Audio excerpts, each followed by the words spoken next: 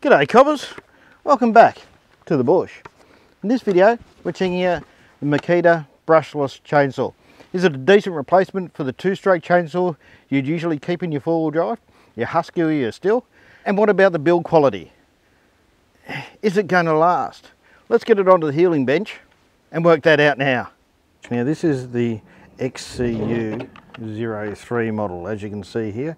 Now this is a 36 volt chainsaw and it's provided by two standard 18 volt Makita batteries. I've got the 6 amperes in there at the moment. Tell how much battery charge you've got in there. You don't actually have to take the battery out. Now these ones have got indicators on the back. You can see this one's completely full. Instead of having to do that, there's a little handy meter up there which works really well. It stays on for about half a second though. Now to activate the chainsaw, firstly you have to press the button on top there, illuminate that. And when we take the cover off, so illuminate that, then hit the handle on top and we can get the chainsaw working. So again, make sure that's illuminated. We've got the chainsaw working. Alright, so we'll disable it by pulling out the batteries. Okay, so I've run the chainsaw actually quite a few times now. I thought this was this arrangement here to bolt it down, and this of course here is plus and minus for tightening and slacking off the tension on the chain. This one's a bit loose at the moment. That's alright, just for storage. Seems to work alright. I don't really have that many issues. I thought it was going to be dodgy. I thought it was going to be like the DeWalt dodgy as, and I noticed in the latest model of this Makita chainsaw, they've actually upgraded that, so it's just normal 2 bolts. I don't know if they're captive or not. I hope they are.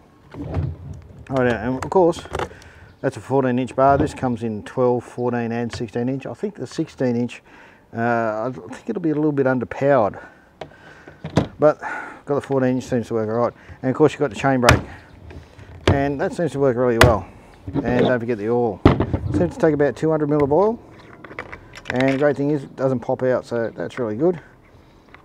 Now try to use, of course, bar oil. Don't go using what we all seem to use, which is used engine oil. And you also notice it's got a metal, what I like to call a tree sticker there. Some of the brushless ones, they seem to come with plastic there, which just isn't going to last. Rightio, okay, so that's pretty much the outside of it. There is a domestic model and there is an international model, so I'll put the alternate model number just below there. Let's pull it apart and see what's in the guts of her. So this is a brushless motor, and what that means is it's basically an AC motor, 3-phase AC motor, run off DC, and uses what's called MOSFETs, which are pretty much just electronic switches, and it pulses the MOSFETs to simulate 3-phase AC, so we get a lot more efficient, and there's no brushes, which is a fantastic idea. Right, yeah, let's pull the rest of it apart and see what's on the inside.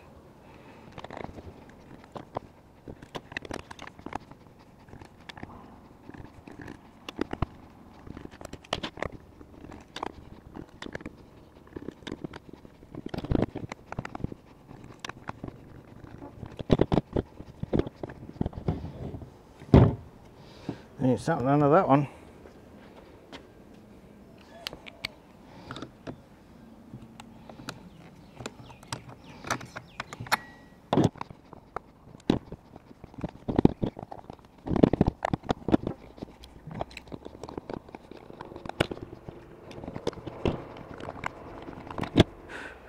Alright, so let's have a look at our first piece here. So now, as you can see, this is PA6, so that's a type of plastic, and GF30, so it's glass fibre reinforced plastic, so it's actually a proper tool rated plastic, so that's good to see. As you can see, it's done a bit of work, and oh, there's a spring. I guarantee you I won't find where that one goes later. And we've got this one under tension too. Try and be careful. So that's part of the brake assembly.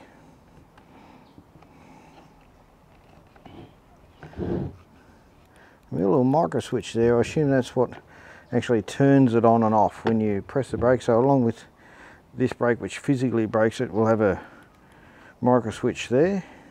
And there's a few more screws to let go.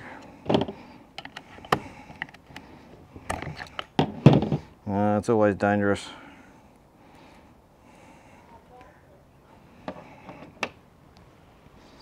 Okay, I've got a few more screws here, so we'll get into those.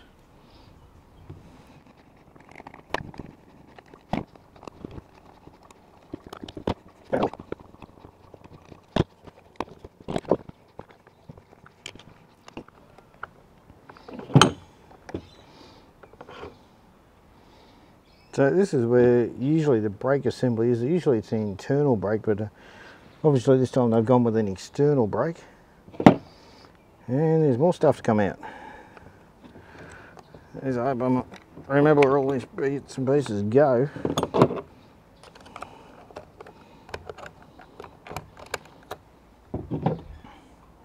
Okay, so here we have the brake assembly.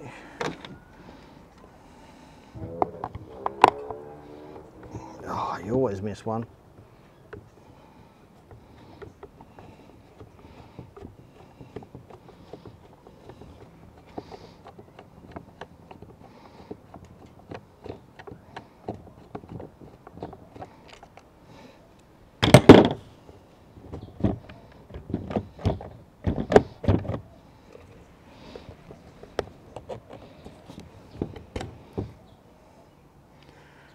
Already knows what this does. Doesn't seem to be an eccentric, but it runs against there. Oh, okay, so that's a worm drive for the oil pump. The oil pump's just located there. So as this spins, when the motor turns, got a brass bush. Unfortunately, that's plastic ABS or something like that, and it drives a worm drive here, which thankfully is aluminium, I guess. And that drives the oil and pumps the oil onto the bar for you. Now we're into the meat of it. Right, so we've got the oil tank here. I was saying before, 200cc oil tank. And here's the motor. Now you can see for a DC motor, runs a few leads.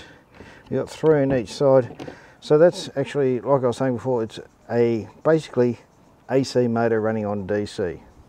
So we've got the computer down the bottom here, and the computer takes the DC and pulses the motor around here. We might look at that later, how an AC motor works, in a different video. Way too much to go into here. And basically runs a motor like this from DC. So basically a 3-phase AC motor from DC. It's fantastic. Reason it's fantastic, it's a lot more efficient. And also you don't have brushes. Now anyone who's used to old school tools will remember brushes. They're bloody horrible things. You have to replace them periodically. Okay. So the connections look good. Unfortunately you've got crimps here, which, well, it hasn't caused me an issue thus far, but I'll tell you, I'm not a big fan of crimp connections. Got a bit of a capacitor there, no doubt to clean up the DC, or provide a bit of an amperage boostage. Got to watch out for them because that may well still be charged. Alright, so we've got our safety here and of course our main here, so this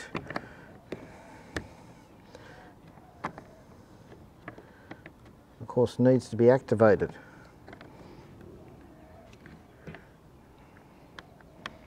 So you need to push that in order for the spring to go down.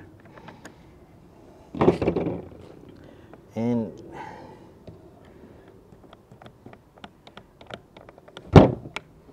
here's our spring there, and you can probably see in there it's actually got a bellow, and that's really great. So it's good to see a bellow in there.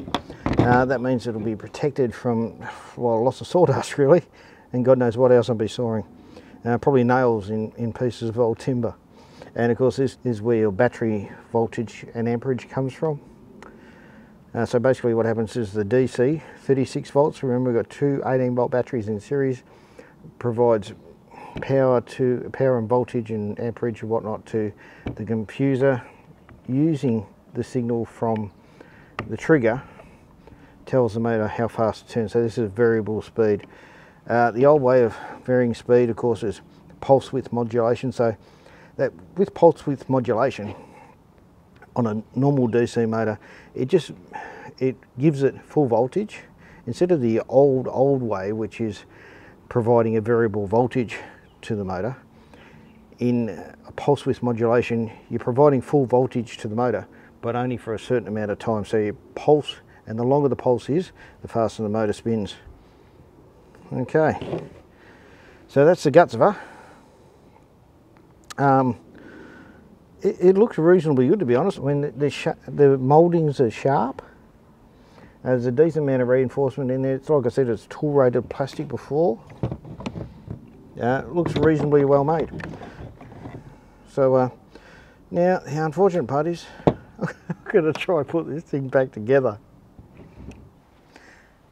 So to give you the idea of performance of the unit itself, it's a mate of mine who has a Stihl mini boss. So it's a 14-inch mini boss, about the same size as this.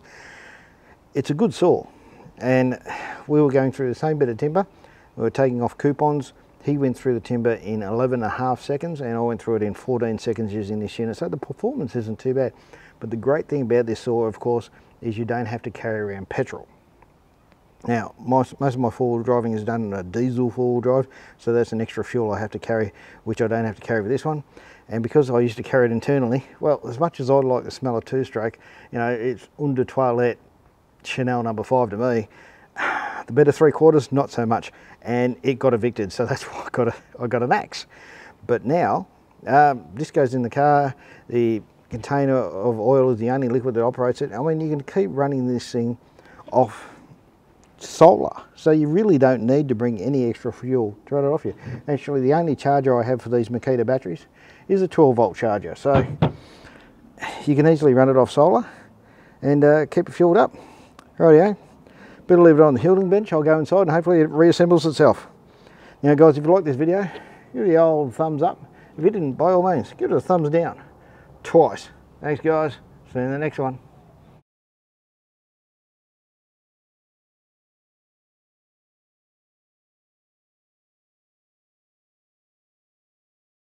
Okay, so we've got power right there.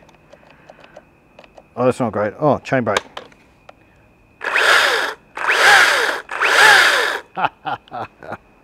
And only one screw left over. And it's almost dark. I better get some light and pack up.